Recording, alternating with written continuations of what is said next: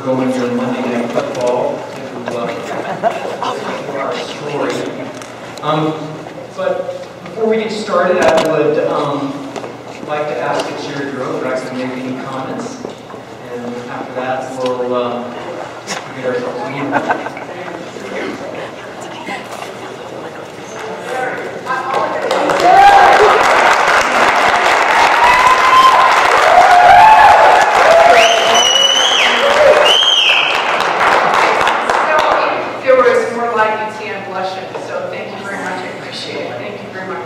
And I'd like to thank everybody for being here. It's incredible to see. This is incredible. The amount of love and support you all are showing is you make me proud. And if you could just, as we're going through all of this tonight, if you could also think of the people that are on the East Coast, what they're dealing with the hurricane, and I guess it's called a superstorm now. But it's a type of compassion and love and caring that you all show for being here that truly makes me proud, and it is a pleasure to serve you. Not to prolong any of this, you all know we're getting ready to celebrate Thanksgiving. People are going home, cleaning houses, getting ready to have family over. And it's times like that when you're going, dusting your little tchotchkes that you've got, your children's shoes that you have bronze and all those things, that you realize that we are indeed blessed and grateful to have those things. However, there are those among us that don't have those things. Not only did they lose their precious memories, but they lost precious family. And it's for that reason that we're here tonight. We've not had an opportunity to actually, I don't think we've had an opportunity for them to really address you and speak to you and tell you their story other than when the commission was here when we were at the commission. So that's what tonight's all about. And to start it out, I think you all may know Sam Lucas, and if you don't, you will shortly. Sam lost both of his parents in the fire and their house, of course, but he has been an incredible part of this group of people whom before March 26th I didn't know any of them, and I feel truly blessed and very grateful to know them now. So I'd like to introduce Sam Lucas.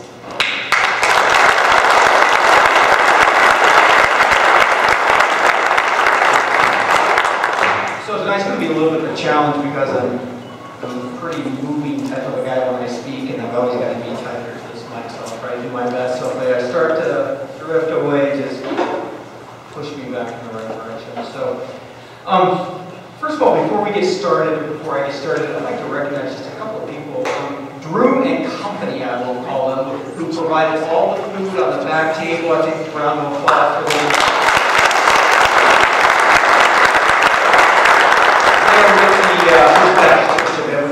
So just thank you guys for coming out here and providing the food. Is Kate Newman here?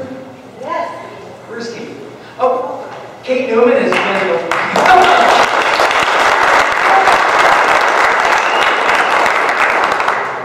So for those of you who don't know who Kate is, she is actually so she has been representing us back to the Jeffco County, I believe, so thanks a lot. So the reason we're here tonight, Cheri mentioned it, but I guess I'd like to talk a little bit about it before we bring the star of the evening up, and that would be Tom Scanlan. We're here tonight, and the purpose of this evening is for us to give you insight into the investigation that the homeowners have performed. I would like for you to think of this investigation as part of our ongoing story, a story which has no end at this point, but continues to develop. So this is a snapshot in time for us. So Tom will be kind of the storyteller, if you want to think of that like. The story for us, our story in particular, revolves around a fire that was started by the state in order to clear some land, make the forest healthier. But through certain circumstances and events, got out of control. The backdrop to our story is what happens or how the state handles themselves when an event that they sponsor goes bad. So our story, in essence, could become your story to some degree. So suppose that there is another fire, or suppose there is another boulder that rolls down a mountain and crashes into a bus. Then, and you are involved in that, then your story will become close to our story. So that is part of the reason why we'd like to address you this evening. So, what happens? The state started this event, the state-sponsored event. The fire became out of control. What did it result in for us? It resulted in basically a mess. We have destroyed homes, almost all over 100% destroyed. We have scorched property, and we have loss of loved ones. Now, both of my, Cheri stated earlier, both my parents were killed in the fire. But one thing my mom did teach me as I was growing up was to clean up my toys after I was done. To make sure all those little Matchbox cars weren't laying around the floor so that when you walked across the floor you wouldn't step on them, but to make sure the room was restored back to its original condition. Creating a path for my dad or her to walk through was unacceptable. Everything had to be returned. As a parent, you always cherish those kids who clean up after themselves when they come over for those sleepovers because it's less work for you. Sometimes it's harder to do the cleanup. Sometimes it's harder to fix the mess.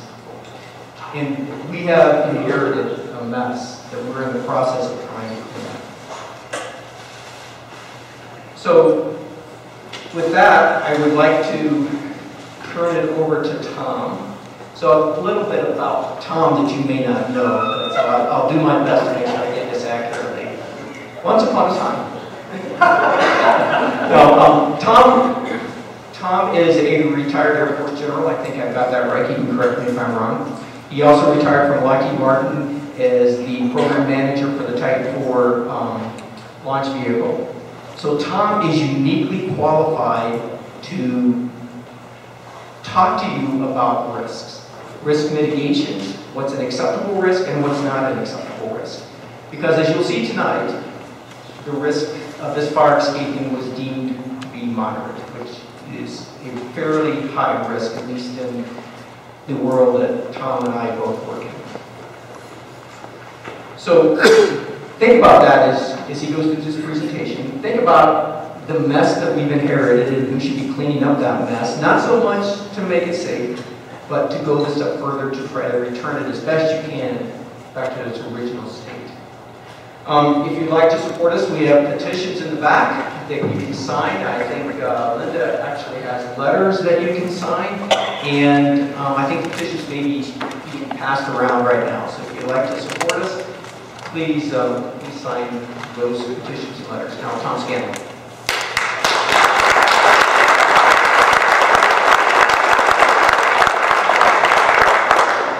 Try to live up to the hype.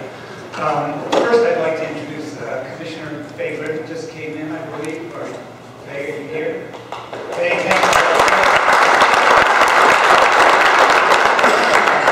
And if you haven't met Kate, I want you to meet her because she's been great.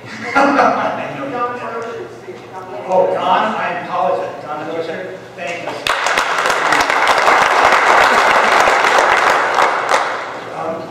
Let me say one thing about what's happening right now. Bruce Ellis put together a website which is up and available to anybody. It has the whole story. It has all of the information, the data, if you want to look at it in more detail. It's titled LNFF, Lower North Fork Fire, .info. And you can get all of the information, in fact, much more than what I talked about tonight. So Bruce, if we could go ahead and start. While Bruce is bringing up the presentation, one other thing I'd like to point out is this presentation is not mine. It was done by a lot of people who have a lot of experience in the mountains. First, we have Roy Johnson. Roy, if you, Roy is a Denver firefighter, and he also volunteers to fight the wildfires up here. He knows about what he speaks. Andy Hoover participated with us putting the pitch together, and Andy is a homeowner who lost his home. Andy's been a mining engineer, and he's also the grandson of Berkeley.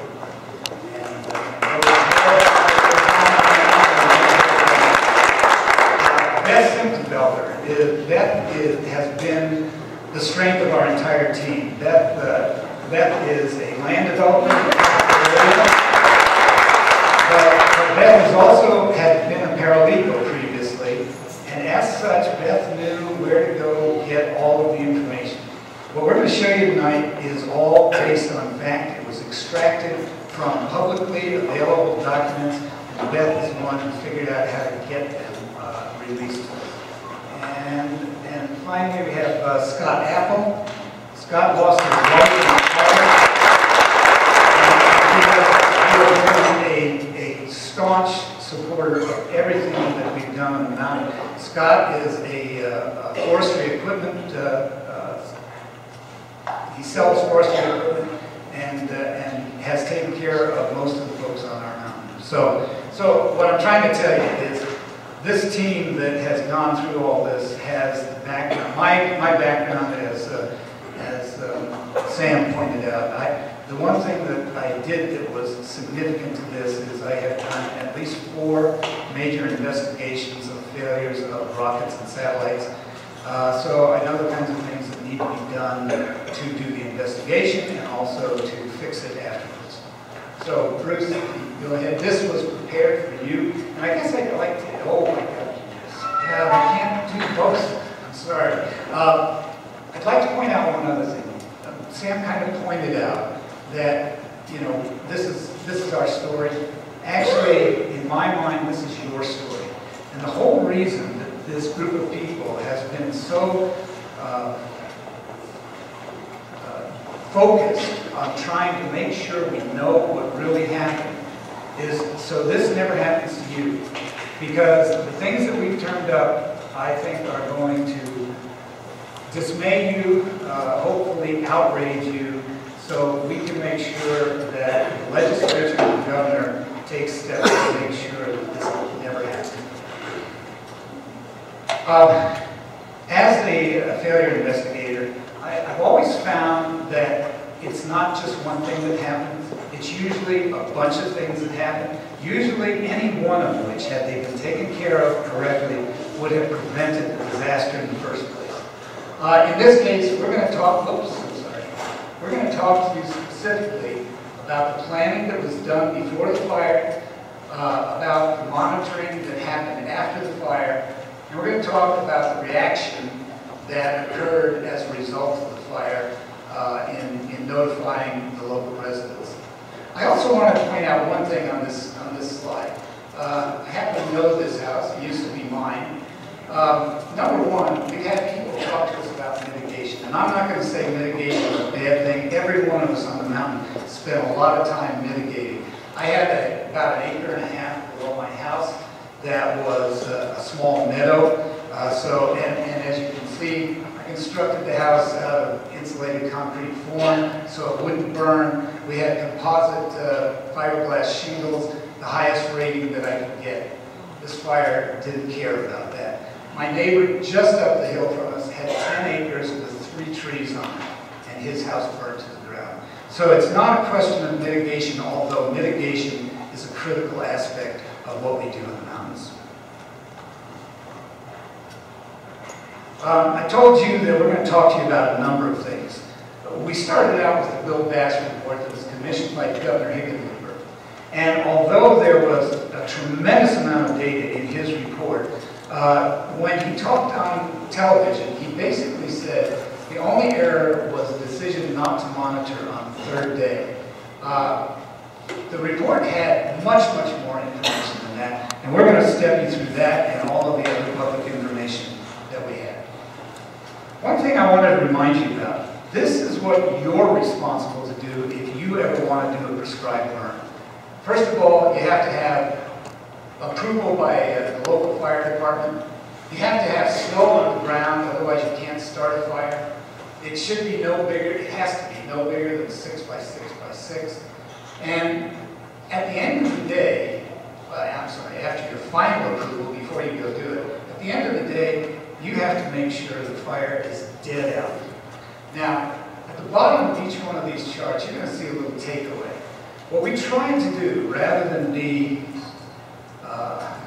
tutorial to the commission, was try to make, I'll call them rhetorical questions. Is this what the Forest Service does? And I'll tell you the answer. The answer is no. And the other question is, should it be? And I'll tell you the answer to that. It absolutely should be.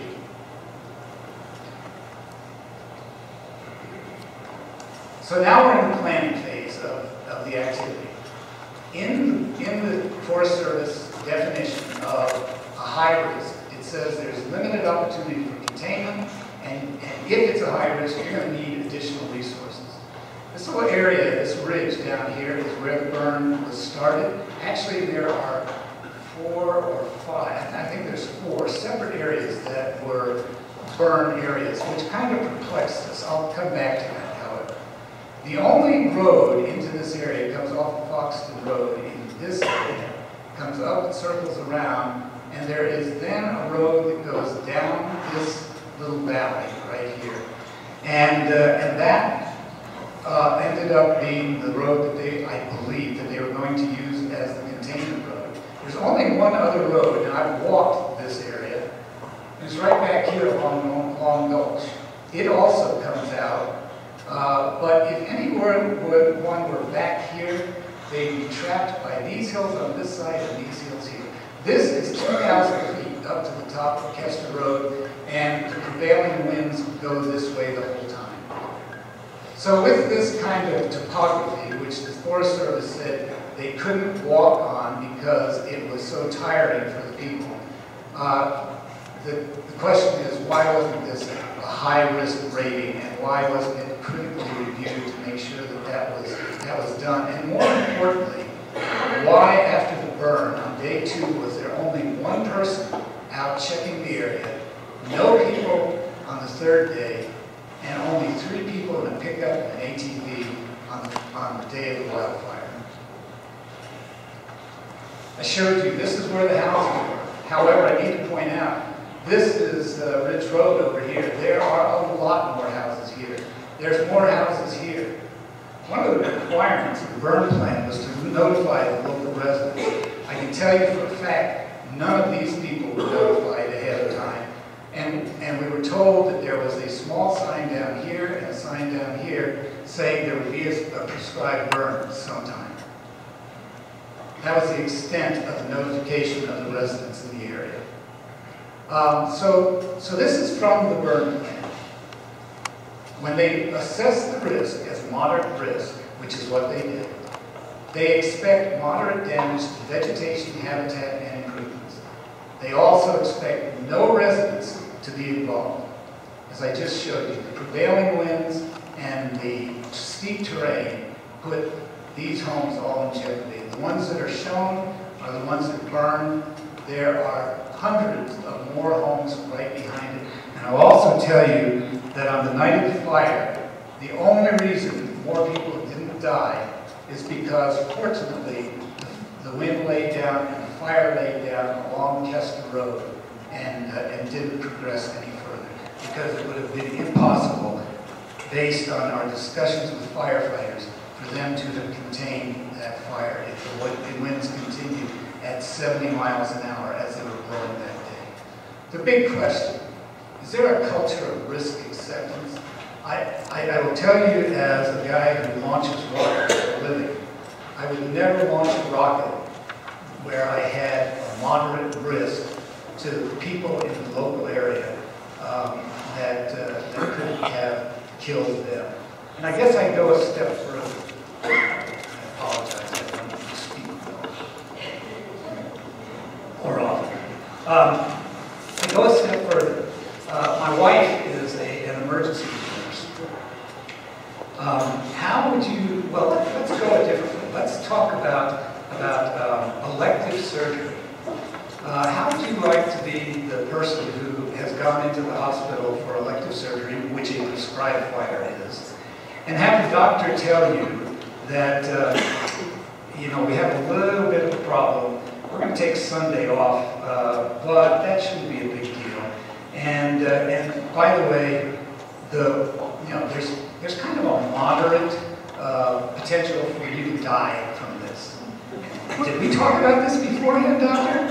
Well, no, we didn't. But it's okay because we also have another hospital about 10 miles from here, just in case we need blood. We'll be able to call them and they'll come on over. That's exactly the scenario that you all are facing and that we faced that night. So, I told you this was a brief, I think I told you that this was a briefing we gave the commission. I need to tell you we have continued on, as Sam said, and this is a new fact which we came up with, which Beth came up with just recently.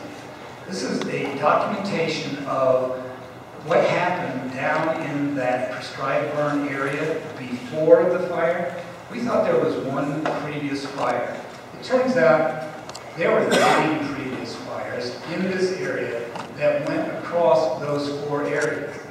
And as he said, Dan Beveridge, who wrote the report, these operations, prescribed fires, were conducted to evaluate fire behavior under weather conditions and in masticated and untreated fuels. Now, of those 9 fires, 5 of them had escapes. One of them had an escape where the Forest Service left the area, winds reignited the fire, and the North Fork Fire Department had to come in and put it out. The other ones were canceled for weather, and it looks like I didn't see anything on the chart, so maybe this one was successful. Out of 10 fires, 1 was successful. They knew of the danger of escapes because of winds. And they went on with this fire in the driest March in history. Worse than that, another thing that I always do as an investigator and as the guy responsible, when we learn something, we go back and we fix it. This is the original burn plan that was put together in 2006. And by the way, there's a lot of good information in there. However, after all those fires and all those escapes and the recognition of the winds, there was no change. I take it back. They changed the date, and they may have changed some other insignificant things in it in 2011 and just before our fire. But basically the same document, and in fact, many items in it were not done. Excuse me, what does escapes mean? I'm sorry, sir, thank you. Escapes means you have an area wherein you're hoping to contain the fire, and something happens like a wind that blows the fire out into another area. And then it becomes what they call a spot fire. I apologize for the jargon, so please stop me if I use jargon. One of the words I'm going to use is mastication, which we learned about. I'm going to explain that to you. Does that answer your question, sir? Yes, thank you. So anyway, there should be a critical process that when we learn new information, we go back and we update and change our planning assumptions, particularly the fact of winds and the fuels that were on the ground. So this is the Forest Service definition for a high-risk gradient. High fuel loads, and I'm going to talk to you about the high fuel loads that were present down in that area on the next chart. The terrain, I already talked to you about the very, very steep terrain and all the little valleys that create variations in fire behavior as a result of microclimates that occur Some people have claimed that this tragedy was a result of freak weather conditions. I'm going to talk to you about known weather conditions before the fire started, but you have already seen that they knew about the erratic winds that occurred down in this area. So, mastication. This whole area, these 4 burn areas, were masticated beforehand. What that means is this great big vehicle, tracked vehicle, big vehicle, comes in with a shredder on the front end. It goes through and it rips down trees like this, sucks them in, and spits out splinters and pieces of wood everywhere from small shards to 1x2 to 2x4 is what Dan Belvediere's report said. Not only did it say that, he said they did not measure the depth of the masticated fuels in this area, nor did they measure the dryness of the masticated fuels in the area, and as a result, had no idea exactly how this would be done. In fact, as the news was asking one of the forest agents, one of the people in charge of the burn, he said, we need to get more information about how fire reacts to masticated fuels. Now I'll tell you, right here is a quote that came out of the Bill Bass report, well known to the Forest Service, well known to the firefighters, and it basically says that when there's masticated fuel, they support the highest rates of spread of fires, the highest fire intensity, and flame lengths that will cause the greatest mortality of trees. So, we know enough about masticated fuels that we should never have been burning on the driest March in history. And I am sorry I forgot to introduce one other person because I didn't see Jack. Here he is. Jack was our weatherman. He is a pilot. And he knows how weather predictions go, and Jack took care of looking at all of that for us. Anyway, this is the report that was issued on March 21st, the day before the fire. It showed the fire area right in the driest area in the state. It showed the fire area right in the most extreme danger of fire risk.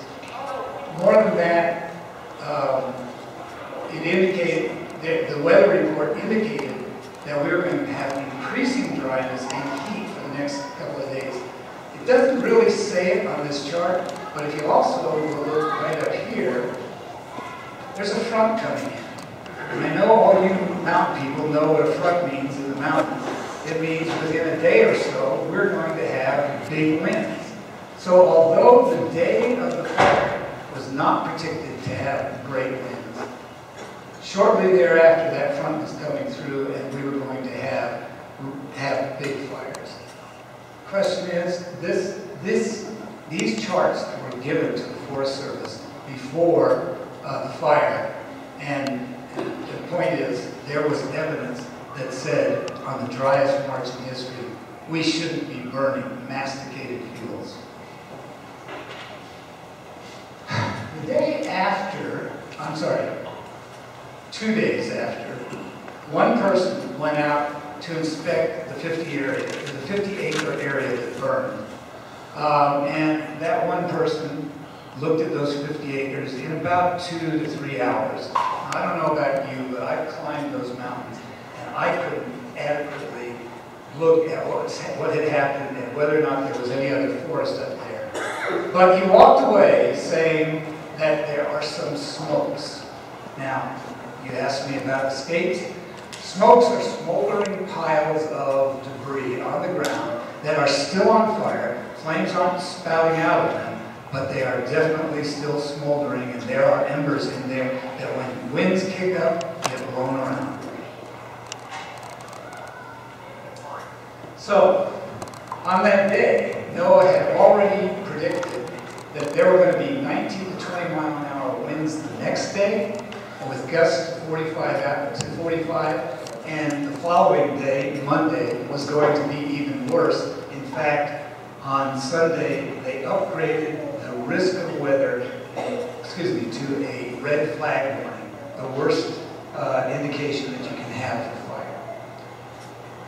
Another thing the Forest Department knows is that weather has been found to be the immediate causal factor in all of the escapes that they have reviewed in the past. However, with all of this knowledge beforehand, they send one person out and they decide not to monitor the burn site on Monday. Now I'm going to tell you, this picture was taken from the top of Kuehster Road. We're looking down into a valley about 2 miles away, I'm guessing. Is that about right? That's not small smokes, in my opinion.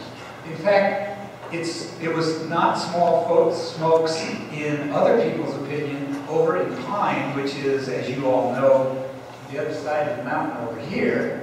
And in fact, one of the residents there called up the fire department 911 and said, "There's a fire going on over near the Kuehster Road area." So as a result of that, 911 dispatched a Lower North Fork fire engine to go check it out. However, the fire engine was turned around. The call was canceled by the Colorado State Forest Service because they just had one person out there examining the smokes. This is one of the kinds of things that I was talking about. This isn't a single fault, but had this fire department truck gone, as they have gone in many cases in the past, and have taken care of the people in the mountain community, I'm sure they would have put out the smokes. So not only did they call them off at about 2 p.m. on Saturday, there was nobody out on this fire through that day that was going to be 45-mile-an-hour gusts. And it was nearly 2 days before anyone returned. And when they returned, they came back not with a fire engine. They came back with a pickup, 3 guys, and a 70-gallon tank, which they had to fill at the stream that runs down through next to Foxton Road. This is the kind of thing that they were facing on an ATV, and this is not what happened that day. We've got to have truth in advertising. It's a picture we found, but this is what the guys were facing when they were going there to mop up. This was the day that the day before had been identified as a red flag warning day. So, what happened as a result of this?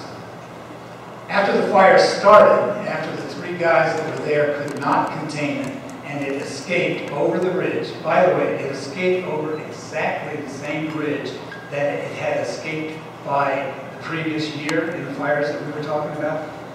Exactly the same place.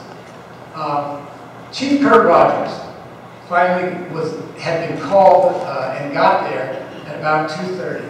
He identified the need at that time to identify trigger points where if the fire had gone any further, we had to call it an escape and bring in more resources. He said in his report that was imminent. Okay. And oh, by the way, one of the other requirements of the burn plan was to identify trigger points. They were not identified in the plan. At 2:39, that fire was declared escape.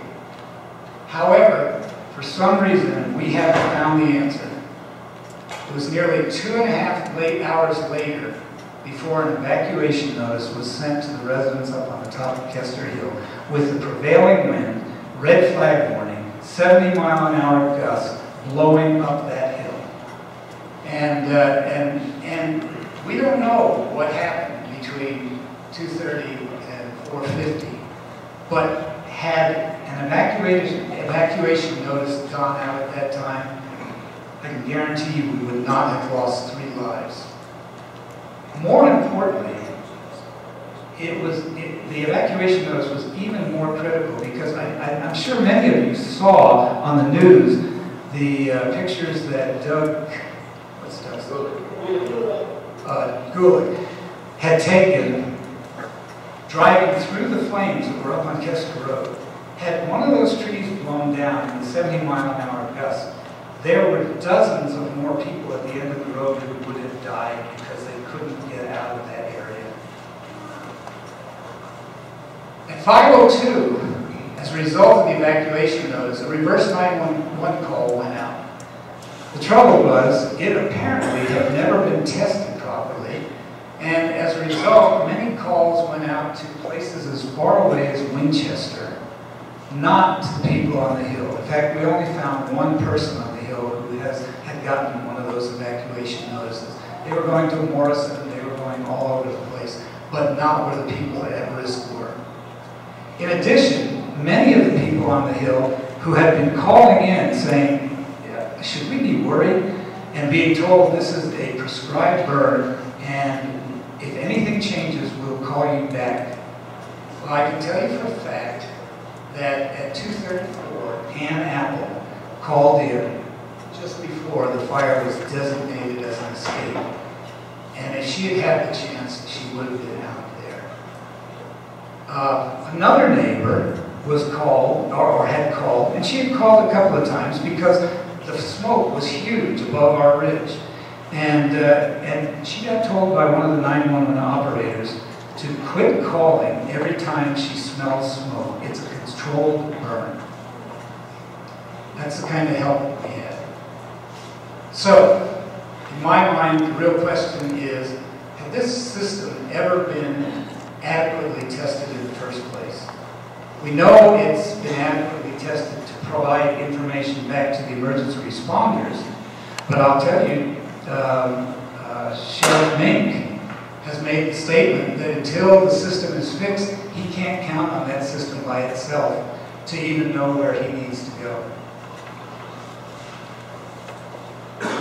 So, what caused the tragedy? Was it in fact the fact that they just were not there on the third day after the burn?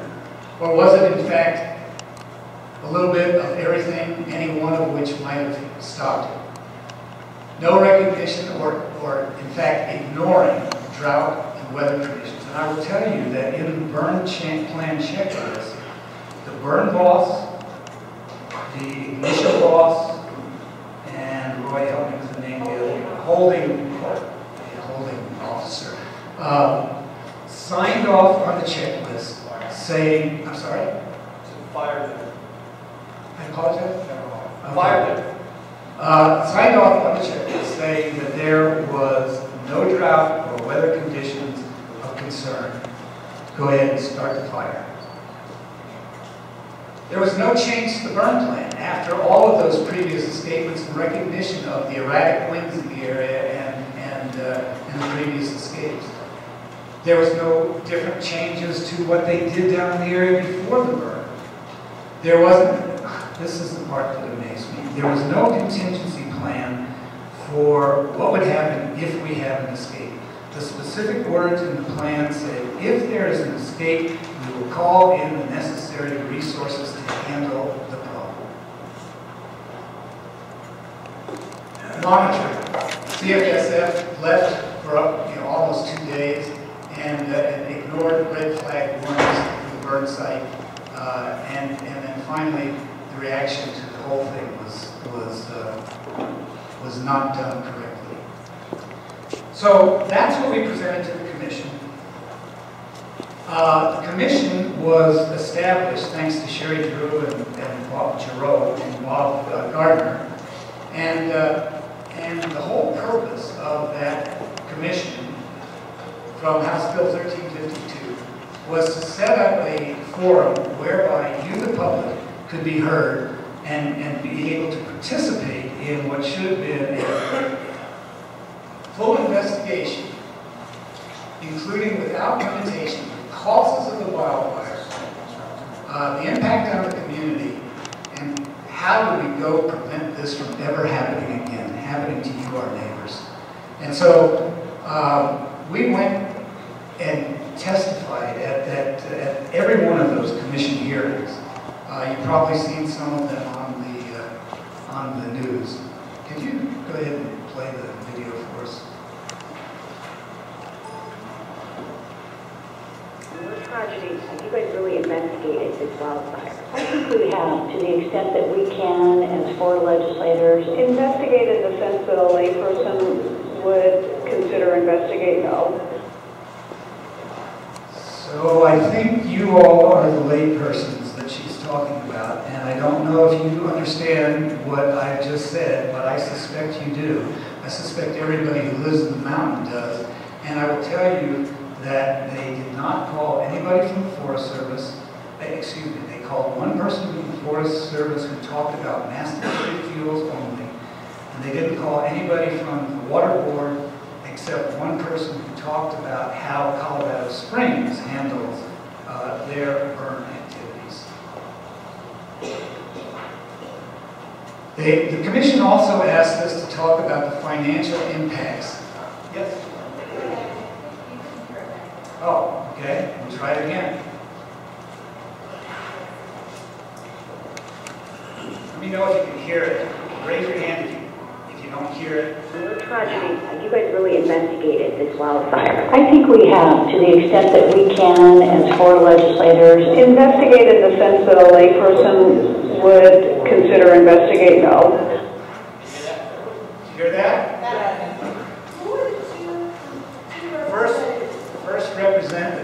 First one was Senator Roberts, the chairperson of the committee responsible to do the investigation.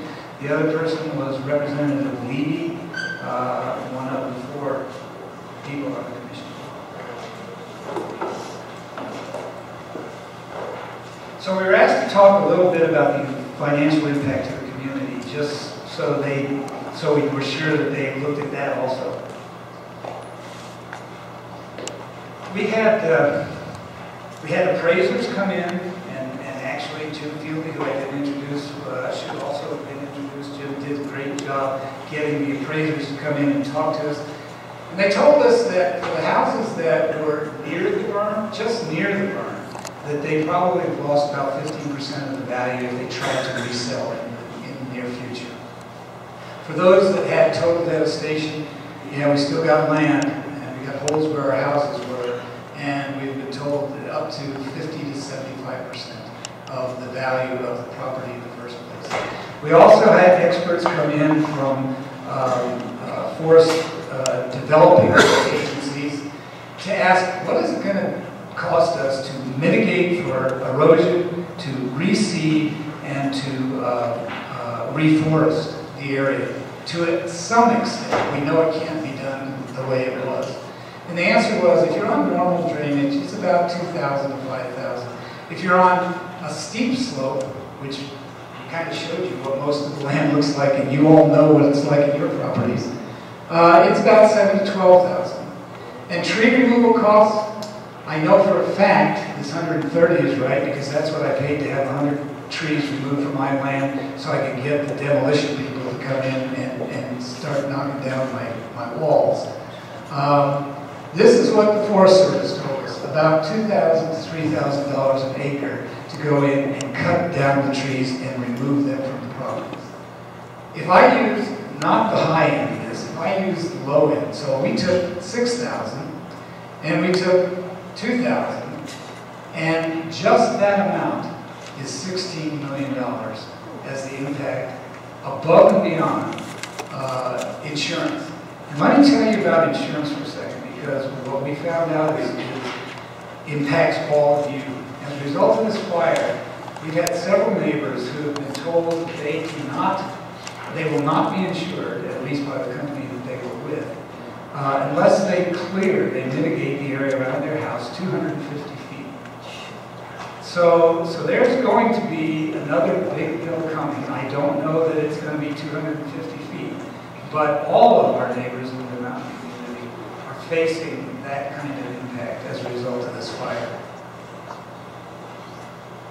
So, the commission results, let me talk to you about them. They recommended 4 bills to go forward. The first one was a good bill. It extends the financial incentive to mitigate around your property. What that means is you get a tax deduction of up to $2,500 a year, and that will be extended for 5 years. So if you've been out cutting down trees like we have, you ought to look into that. But by the way, that had nothing to do with the lower North Fork fire. They also passed a bill, or excuse me, recommended a bill to the legislature for mobilization and reimbursement.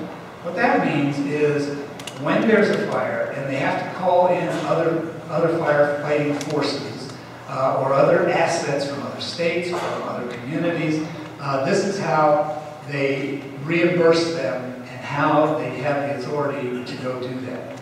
The people that responded did an excellent job of responding. It was too late because the fire was already out of control, but this is not a result of the lower North Fork fire and, quote, the investigation that was done. They also voted to increase the Colorado Immunity Act. I don't know if you all understand what that means, but right now the state has a top limit of $600,000 per event, this fire being an event. I just showed you ours is $16 million above and beyond insurance, and the insurance companies are going out suing the state also. $600,000 for the state's liability for having started this fire. And, oh, by the way, it's only $150,000 per individual. I don't know how you value the lives that were lost in this tragedy. Anyway, so what they recommended is that the $600,000 be increased to $1.2 million and that the $150,000 cap be raised. And when Representative Levy was asked how did she come up with that number, she says, well, I just thought it needed to be raised. Have you got a better number? I'm a little incensed. So, I'm sorry, the paper that, thank you, Cheri. Cheri just pointed out that that bill was killed, so hopefully something different will happen as a result of it. The other bill that was, that in fact was included is called the Colorado Prescribed Burn Act. And I've just got to read you a couple of comments that came out of it, and because of my old eyes, I'm sorry, but yes, Beth just pointed out, these proposed pieces of legislation go to the legislature in January when they reconvene. And so there's still a chance to make a difference and make sure that your legislators and the governor know your feelings about what you want to have done. And this is the way to make it happen. So I'm going to read you from the bill. It says, therefore, prescribed burning is a resource protection and land management tool that benefits the safety of the public, Colorado's forest-related resources, the environment, and the economy of the state. The General Assembly further declares that as Colorado's population continues to grow, liability concerns and smoke nuisance complaints cause prescribed burn practitioner to limit their prescribed burn activities, thus reducing the aforementioned benefits to the state and its citizens. Public misunderstanding of the benefits that prescribed burning provides to the ecological and economic welfare of the state exerts unusual pressures that discourage the use of valuable forest research management tool. I guess that's us lay people that don't understand. But let me point out that one of the things that we suggested to the commission that I still think, and maybe you all do too, would be extremely important to us is using those resources that they were talking about, and instead of burning them up, harvesting them so that they can be used for other means. In Europe, there are stoves, boilers that people have in their houses that use chipwood. They use a ton of chipwood. 4 or 5 of my trees would have provided that. And they burn it through the entire winter using a boiler that's attached to them. Why isn't the state encouraging industry to come in and use those incredibly useful resources instead of burning them down. So the other thing I'd like to point out that comes up in this bill, there is one thing that did come out of this. Actually, there are two things that did come out of our burn. Number one, on and after September 1, 2013, prescribed fires must be attended by a person certified by the division pursuant to this. So the bottom line is, they said, from now on, if you're going to have a prescribed burn, you're going to have a certified burn boss. Our burn boss was a trainee. The burn boss for the real fire was all up at White Ranch, starting other fires, the day that our land was destroyed. And let me ask you one question as this legislation goes forward. Are you willing to have a trainee on the prescribed burn next to your house for the next year because they don't require a certified burn boss until September of 2013? I don't understand how this can be well conceived in my mind. And I need to tell you one other thing. I've read the whole act. There are 19 pages in this act. There are 13 pages of introduction and definitions, and the rest of those 13 pages talk about how do you reimburse each other for people coming in to support the burn, for people that have paid, or for people we call in. This is a big business. This isn't just prescribed burns. So of the 6 pages that are left, one was the definition of the requirement for a certified person. The other one was, it says specifically, we encourage, and this is the only place in the entire bill, it says we encourage the evaluation of other means of mitigating fires. Not that you have to go do it. What we found out in our review is that the cost of going in and cutting down the trees with big machinery is about twice the cost. And Beth, I don't remember the cost of this burn. $78,000. So instead of $150,000 with no risk to the local community, we're going to spend at least $16 million if they help us with the land. $6.5 million was spent in suppression, and the governor's attorney general estimated that the notices of claim exceed $20 million. We're talking about $50 to $60 million instead of $150,000 with no risk to the population. And I'm not saying there's no place for prescribed burns, but I am saying we should assure that they are looking at all of the options. And finally, the thing that disturbed me most is this bill requires at least one person who must be either certified by the state of Colorado or by the national level to be present on site during the conduct of the prescribed burn, or until the fire is adequately confined and to reasonably prevent escape of the fire from the area intended to be burned. I think that's what they decided was our fire, that we were reasonably happy until, of course, the red flag day. There is an or on it, and the or says until the prescribed burn is completed and all fire is declared out, which should be the only stipulation in this thing, like it is for each of you if you ever do the prescribed burn. I'm sorry, I'm getting a little emotional. I apologize. Okay, next chart. I know.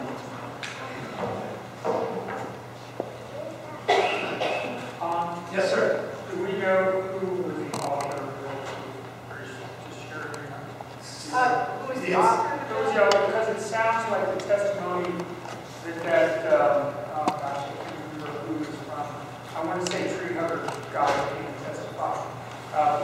just saying, well, burn, prescribe burns are good. So it's like one of the hearing kind of now. The bill was basically developed through the Department of Public Safety and the State Forest Service. With contractors helping. Well, no, it was just a government. And we have draftsmen, the legislative draftsmen are basically attorneys that work for the state. They write the bill with the input from people. What you need to remember about all of this is all of these bills that are going forward can be amended. And Tom and I are already talking about, if I were to go to them right now and suggest changes to them, to the commission, and I'm a member of that commission, what I found in the past is they have voted me down. Yeah. So, yeah. So what we're planning on doing is the bills will be introduced and we'll just amend them. It just sounds to me like the party line. It's the same day that Robert testified. Ellen's a Republican. Well, I'm here for Republican or Democrat. Hey, Jack, why don't we go ahead and finish this, okay? By the way, I have saved time again. We've got at least a half an hour left that we can take questions, and then you can go ahead and do it. So I think I got 3 charts here. Let me step through what we recommended to the commission and that Cheri Gerou put forward as an amendment recommendation that was voted down by the other 3 members of the committee that may have done an investigation. Number 1, we recommended that there is a required public hearing before any prescribed fire so that residents in the local area can make their positions known, their concerns known, and that they can be informed on what's going to happen. Number 2, that there has to be mandatory coordination with the local firefighting agencies. I don't know if Chief McCullough is here. I thought McLaughlin, I'm sorry. Anyway, Chief McLaughlin said that his fire station didn't even get maps of the area, and he had to radio in to get directions to the fire when he was called. There's only 2 fire stations, actually there may be 3. The Lower North Fork, Elk Creek, and Inner Canyon. But Elk Creek should have been involved, and there was no planning done with them to establish ways to prevent the fire from spreading through those 2 roads that I showed you. We said you need to specify specifically criteria that have to be followed and can't be waived by people. For example, drought conditions. That should be a critical aspect that is not waiverable as people go forward, and that they should be looking at any changes. They have to be brought up to formal review. We also suggested that there be a formal evaluation mandatory for alternative mitigation measures, as opposed to encouraging that to happen. We also recommended that specific mitigation measures be. You remember I told you about our concern that it appears that the Forest Service has a high-risk tolerance. That high-risk tolerance is your risk tolerance. They perform burns with moderate burns. Well, in every investigation that I've ever done, whenever there was a mandatory risk, whenever there was a moderate risk or a high risk, we had to explain how we mitigated that risk, and we're going to prevent the potential of that from happening. And that's what should be done by a safe group. And finally, since there were so many things that were done wrong in this, we recommend that there be an independent review by a knowledgeable third party. And there are many of them. There's wildlife conservation. They do the same types of things. The U.S. Forest Service does the same kinds of things. And Representative Gerou was voted down because this didn't make sense to those people. Oh yeah. Representative Levy kept asking, as this bill was being talked about, aren't we putting too much restriction on you, the Forest Service? Thank you for reminding me of that. So what's happened since the wildfire? First of all, House Bill 1352, we've already talked about.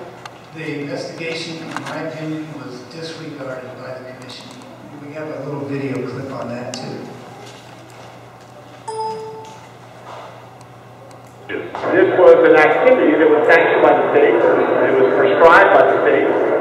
There should be some responsibility by the state. It's been 7 months since that clip was stated, and there's been $1.3 million identified to go help the residents, as I put down here, to remove burned trees. And as I pointed out in the presentation, the low end of the estimate is $16 million just to remove trees, not to do all of the other work that's required.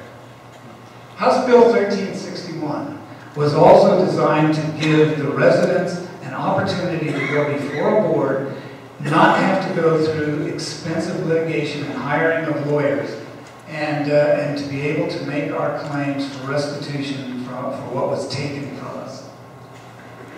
The Attorney General, about a month ago, David Blake, came to the commission and told the commission we are going to interplead the homeowners with the insurance companies. So what that means is they're forcing the homeowners into the litigation that the insurance companies had already started, and they have basically eliminated what was approved by the legislature in 1361. And I think we have a video on that too, don't we? How soon would this take effect, and how soon could these victims be getting money? Well, it takes effect immediately, right? Upon your signature. Upon my signature, it takes effect. They present their claims to the claims board. It's happening in real time. Real time was 3 months to get our claims in, and 7 months, and we still don't have an answer, and now we're being forced into a lawsuit. So, I already talked about the 1.3, and finally the U.S. Forest Service has apparently been directed to do a review of the wildfire, since the Bass report only looked at the prescribed burn portion. And we've asked to be a part of that, and have thus far been told, no, we'll listen to your inputs. So, how can you help? How can you not only help us, but help yourselves? Most important, the reason we've gone through this whole presentation, the reason we spent months of our personal time, was to try and protect you, our neighbors up here on the mountain. And you all have been just absolutely great to us. I want to be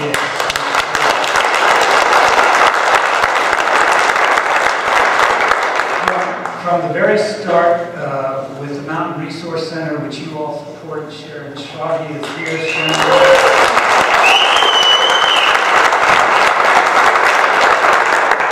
Finding a shelter, helping us with clothing. All we had was the clothes we had on our back in most cases.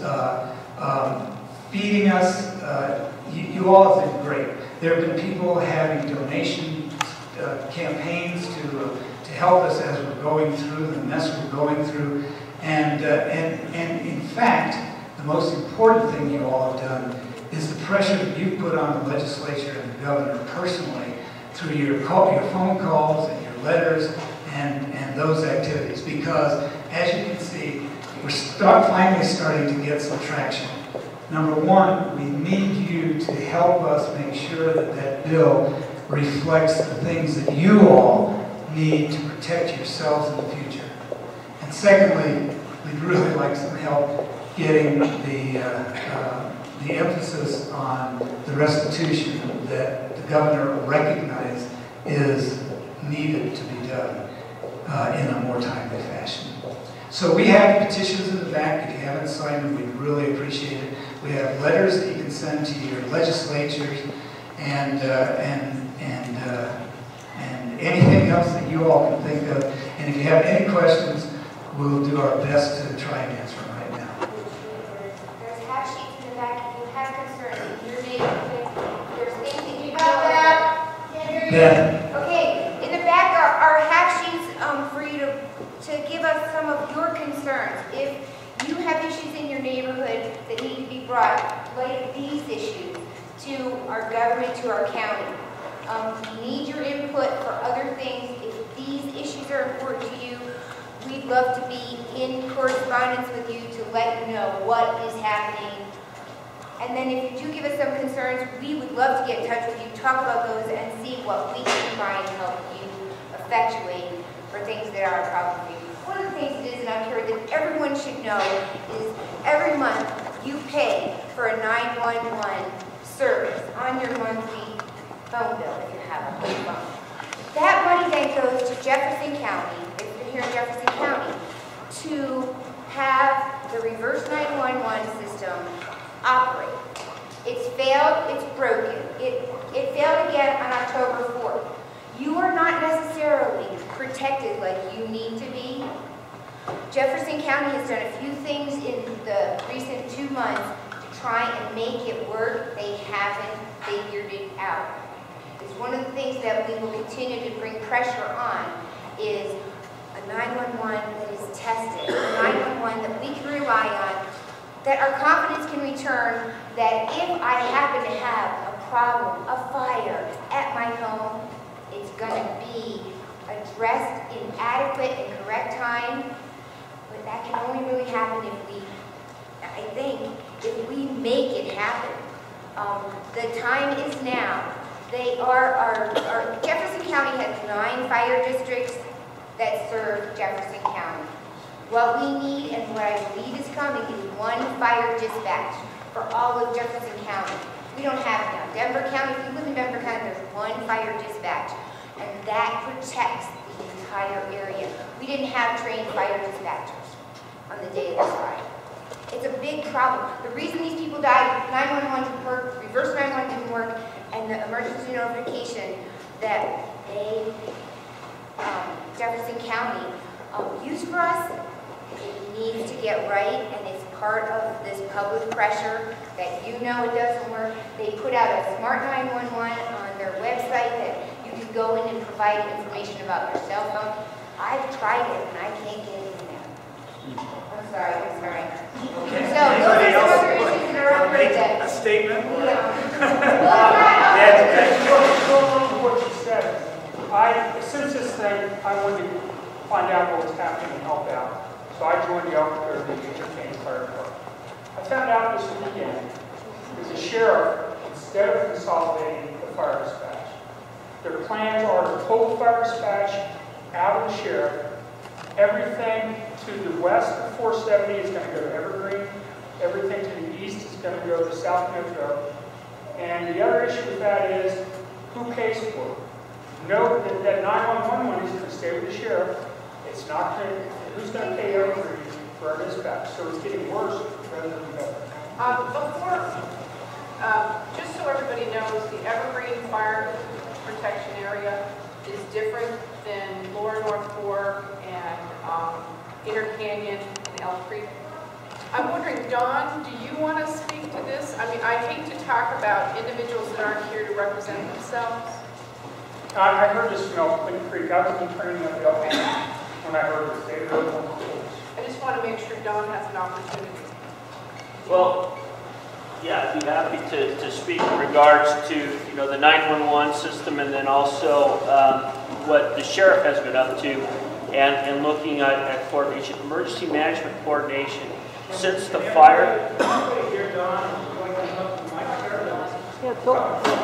Come on down.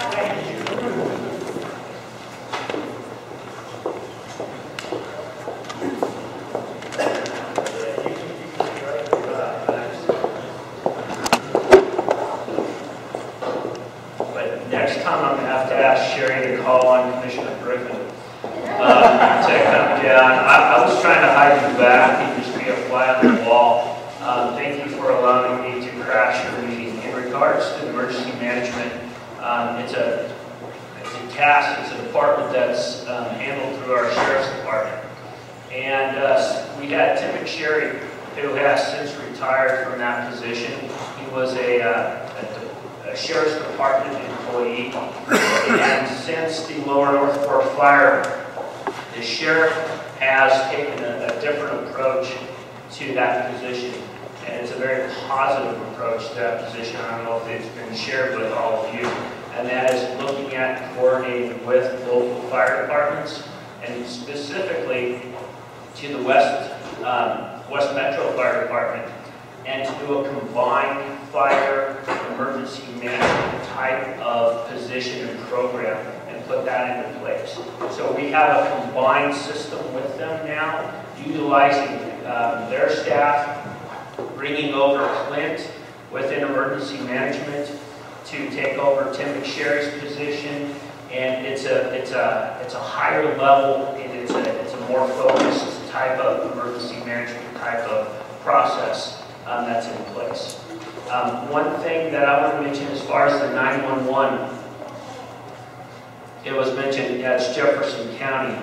Yeah. But we have to consider we have a 911 board that's made up of numerous individuals throughout. So when we come to, is it the Jefferson County Commissioner's responsibility or part of, controlling of the 911 services? We have a department specifically for that. No, that's why that commission, that board was put together to do the 911 process and the service.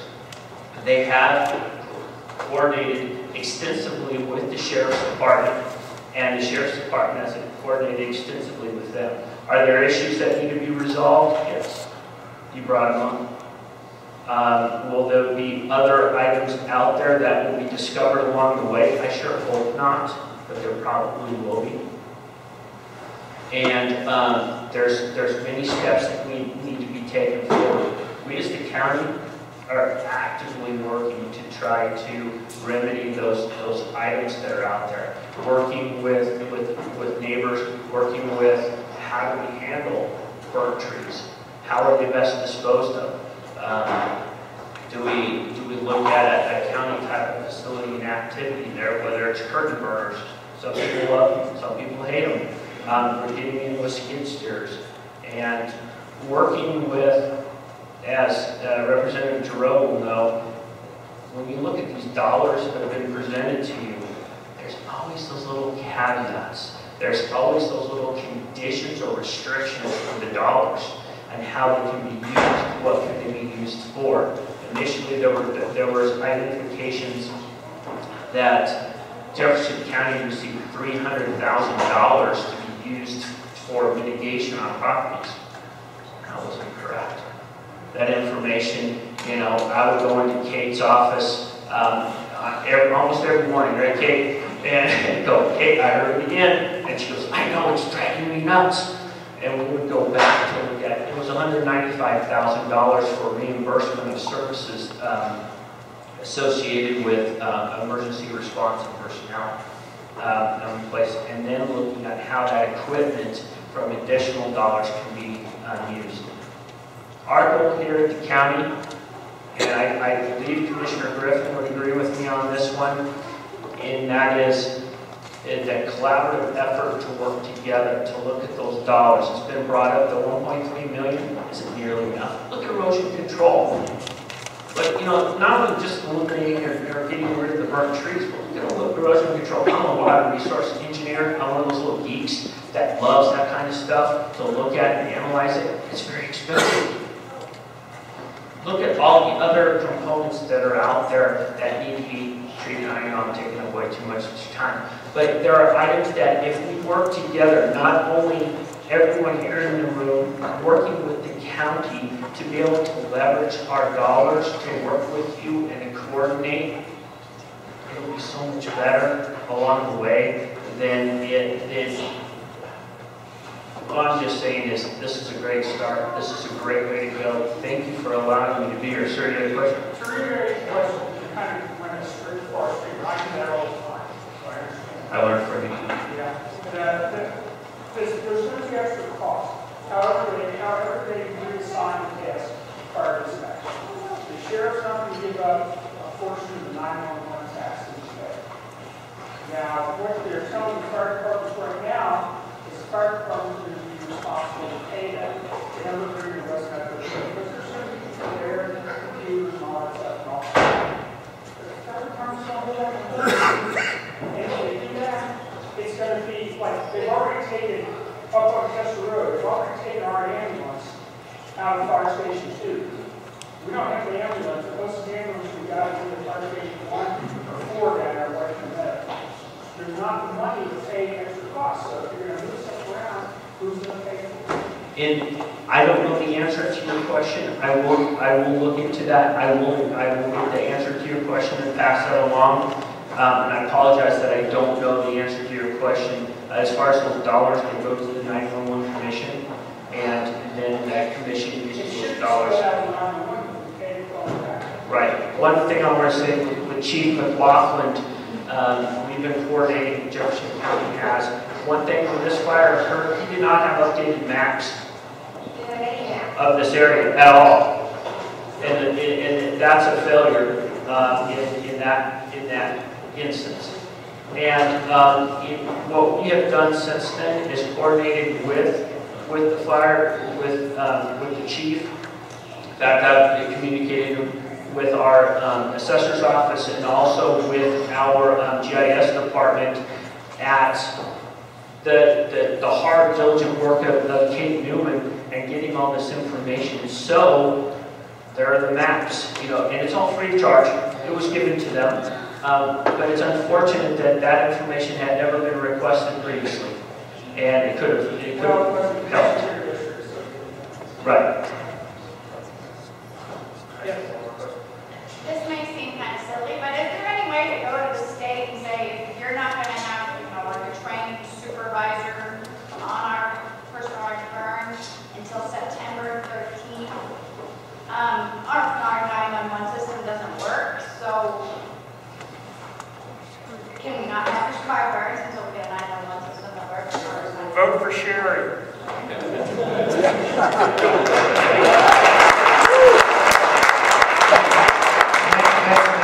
That was a question I was hoping someone was going to ask. I mean, a year before we require certified. So we've got a bill that's going to be going forward. Unfortunately, the bill doesn't start until January. I mean, that's going to be the earliest that it's going to be heard. So you all need to make your voices heard. You need to let your legislators know we want action now to protect us from the kinds of things that have already happened. Any other questions? Yes, ma'am. So I just want to say this presentation that you all put together is this presentation, the quality of it is remarkable. I mean, the amount of work that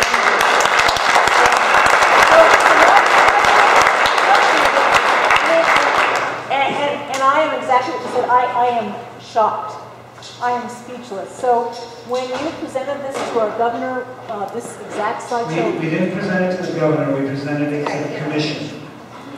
And do you plan to meet with the governor? But it's a great idea, and I think I know a lady who might be able to help us get into that. The other thing that I'd like to re-emphasize, the presentation is on our site, 285 now also has it, and we would just love if you all, if you're on Facebook or Twitter, if you recognize the lnff.info site. It will bring more people to it, make more people aware, and make our outrage known about things. Yes, sir. I'm sorry? Representing the student part of the community and making our voices heard. I know that the students can push for change, but how? We're a good force and we can help push for change, but we need to know how. So how can the student part of the community and specifically high school part of the community help push for change past some of these, some of your proposed actions and improvements? Yes. Cheri, you want to? Well, the petitions. You signed a petition. Sharon, is there an age limit on the petition? Bill Finger, is there? Is there? Bill, are you in here? Yeah, I'm here. Yeah. Nothing is stated on the petition as a need, so anyone can sign the petition.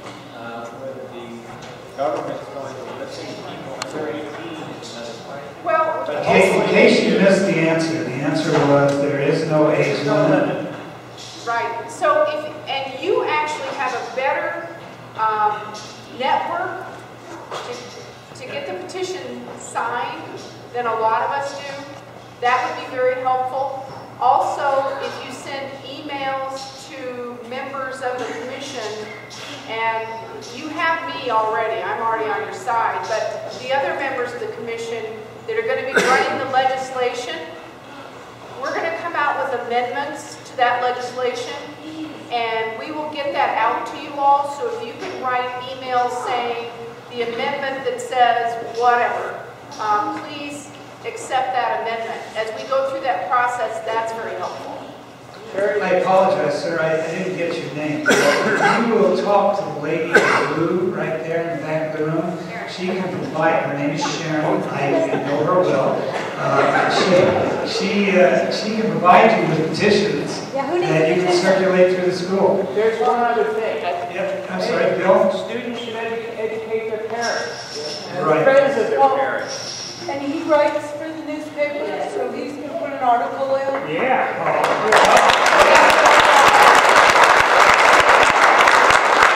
Social media outreach. Get the word out. You guys are better connected than our generation. Use your generation to get the word out. Yes. So if you can start check on Twitter, the Facebook, like the page, get the word out, get the website out. That'll help us as well. Just get that information, disseminate it out, and we'll get more people that can sign the petition. Okay, we have another question over here, and then another one over here. How was the commission picked? Who was it? I mean, how was that put together? Cheri, can you answer how the commission was picked?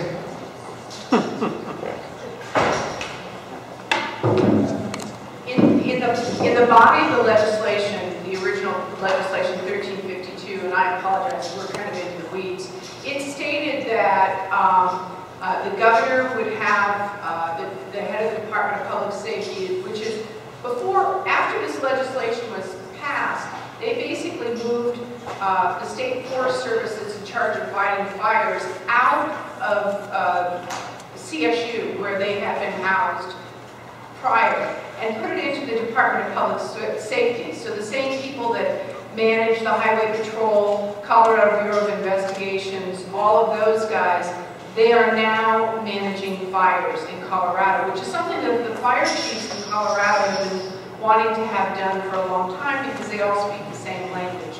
So the head of the Department of Public Safety was put on the committee, and then the minority leader in the House, the minority leader in the Senate, each were able to place one person. I was placed by the Speaker of the House, and then the President of the Senate placed one of the people. So it's pretty standard when we're putting commissions like this together that they would be made up of legislators because we knew there was going to be legislation that came out of it, and we wanted to make sure that the people that were on the commission were actually representing a certain segment of the population.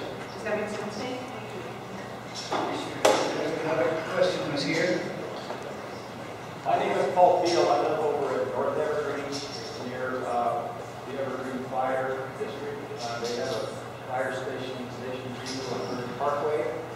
And our frustration is they're a special district. And that means that we cannot go to the state, we cannot go to the county, we cannot go to... Pardon me? Okay, sorry. I had to scream almost. We have these folks report to no one other than the public. And so as a result of that, I was over here to learn some lessons from you guys. You've had the experience with the fire. We don't want to have a repeat event like this over in Evergreen. And the reason we're saying this is because this fire department wants to put up a burn building right next to the school, right next to open space and trees. And the community is against that. And so what I've gathered is I have, and I want to pass this on, I have 1,000 emails that I manage, that I send out material. I want to send out your material to those 1,000 people get them on board to help you, and in turn, I think this is going to be a handshake. We'd be more than happy to sit down with you and tell you everything we've learned and put you on the website too. Tom Scanlan, I'm happy that you're here. I'm an ex-Lockheed employee. I worked for Lockheed for 35 years, and I'm a satellite systems engineering manager, and I can do satellites that I'll bet you launch for me. Yes, sir. Thank you, Paul. And Paul, see us right after this, and we'll do that. Yes, sir. I would suggest to the students who spoke that they consider organizing an ongoing test of the 911 system. Good idea. Great position to get the addresses and do a continual check. And if you want any help, organizing the methodology for that, I'd be glad to help. Fantastic. What's your name, sir? Michael Lanier. Michael Lanier. And that is one of our primary findings, is that system needs to be operationally tested, not just tested as a software program. So thank you, Michael. Yes, ma'am. Do we have a list of the names of everyone on the commission, individuals? I tell you what, we will post it on our website. Yeah, I think it's there already, but we'll make sure it's posted prominently on the website. It was Senator Roberts, Senator Nicholson, Representative Levy, and Representative Gerou. But we will post it on the website and addresses to help you out with that. Any other questions? Because I got one last thing I'd like to do. I'd like to have Bruce Ellis come up and tell you a little bit about how you can participate. And I'd also like to recognize, I got two more questions, so we'll get those first. But I'd also like to recognize my wife, Sharon Scanlan, who did all that work. Thank you all for coming. So, yes, ma'am, there was a question back over here, I thought. Yes, I'm sorry. You talked about the difference between a $78,000 and $150,000. There's something about... Yes, ma'am. What I was trying to... Sure. What you get for 150 The question was, what were you saying about the $78,000 prescribed burn versus another way of doing it? The other way of doing it is bringing in the big equipment like you saw, but instead of shredding it, cut down the tree, harvest the trees, thin out the forest, and use that wood for some productive activity. For example, building, for example, pellet stoves, for example, chips. Bring in industry that is going to use those types of things, clean air industry, instead of burning down our forests and adding to the pollution. Let's figure out ways to get the government, and by the way, what we found was bringing that kind of big equipment in was about twice the cost. So Beth pointed out the cost was $78,000 for this burn. Actually, it wasn't. It's $50 million. The other opportunity was to bring in big equipment and harvest the resource instead of burning it up. So, yes, ma'am. Yes, I'd like to know if there's a posted website where prescribed burns, can the public look at a website as to where the prescribed burns are going to be happening? The question was if there's a website available that the public could look at to know when prescribed burns are going to occur. And does anybody have an answer? Because I don't know the answer. There should be. Cheri,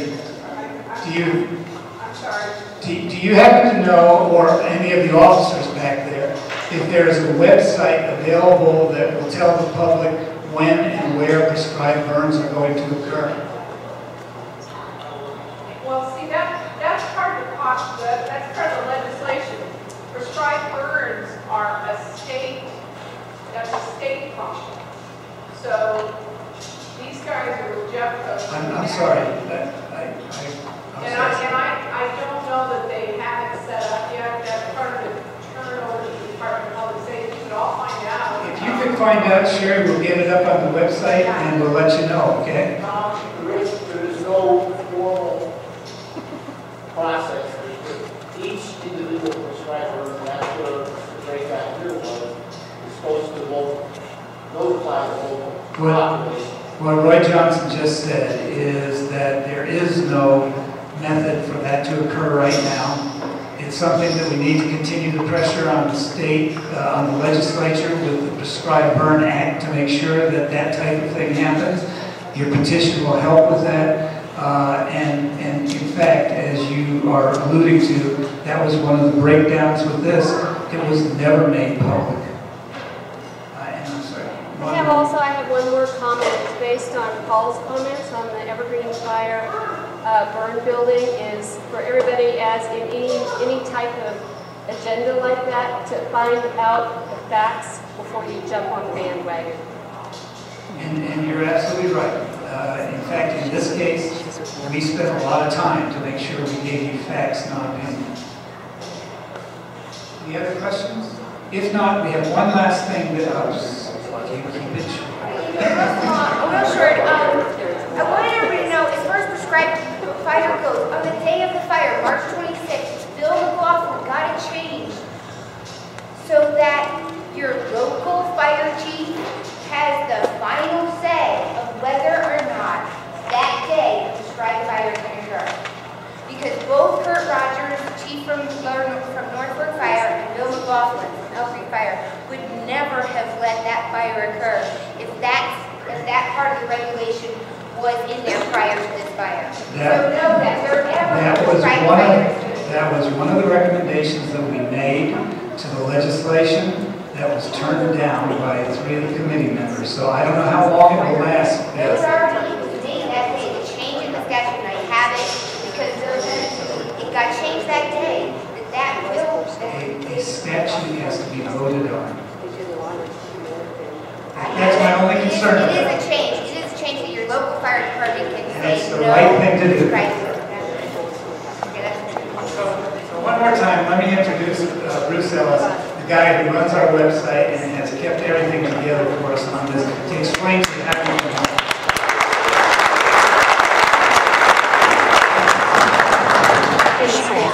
Okay, we've been given a lot of information. We run the website quite a bit, but we're also in several other critical places on social media. We would love to have you guys join in the conversation and share what you've learned. So I want to, you've got a pen and paper, you've heard some of these sites, I'm going to give you what is out there now, particularly the students that are asking the questions. You guys know how this stuff works, and you guys know how to make this work. Okay? So the website, once again, is lnff.info. There are links on that website to our Twitter account, which I'll share in just a second, to our Facebook account, and let me give you the Facebook group for the Lower North Fork Fire. It is called Lower North Fork Fire Information. Join it, like it, share it. Our Twitter account is LNFFINFO. Okay? So please join in. It's starting to get some good traction out there, and hopefully after tonight, it won't be a secret anymore. Thank you. Thank you all.